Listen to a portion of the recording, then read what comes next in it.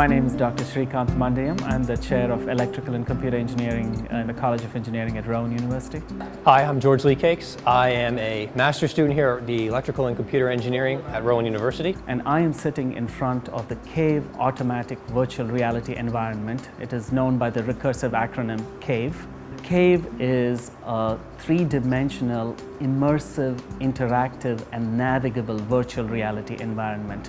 It is, what we have behind us is a 10 feet by 10 feet by 10 feet cube in which a group of users can interact with three-dimensional objects inside of virtual reality. Our team is working on research projects that are sponsored by NASA's Stennis Space Center in Mississippi and the Naval Sea Systems Command in Philadelphia. I've been working on the NASA MTTP trailer demonstration for about the past 4 years. 2 years undergrad work and 2 years now in my master's work. The cave was funded by a grant from the National Science Foundation. The location of the cave in the South Jersey Technology Park is exceptionally fortunate because it allows industry in the local area to gain access to cutting-edge research and development technology. It allows us to train our students in these advanced technologies and add to the workforce, the high-tech workforce in the southern New Jersey and the greater Delaware region.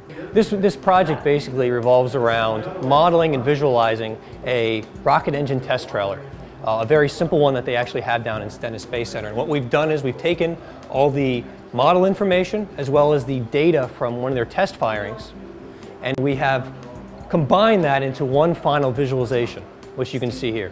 The cave is a tool for advanced scientific visualization, and the opportunities for using it are limitless. We can use it for rapid prototyping. That means we can work with the aviation industry, the automobile industry, to develop new kinds of aircraft or automobiles. We can work with the building and construction industry to simulate the design and operation of buildings. We can work with cities in the region, and we will shortly be able to simulate and model an entire city. Now that we have a cave system here, the actual applications we can use are pretty much endless. As a graduate student, being able to work with the cave allows me to enter into an area that very few other people actually have. There aren't many caves around, period, in the entire country or around the world. So actually being able to utilize this kind of technology provides me with very specialized information, basically, or very specialized discipline, if I will, that not many people deal with.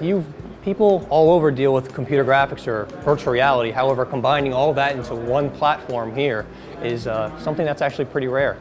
And we now have an opportunity for undergraduate students working with graduate students inside a cave virtual reality environment on projects that are of national importance.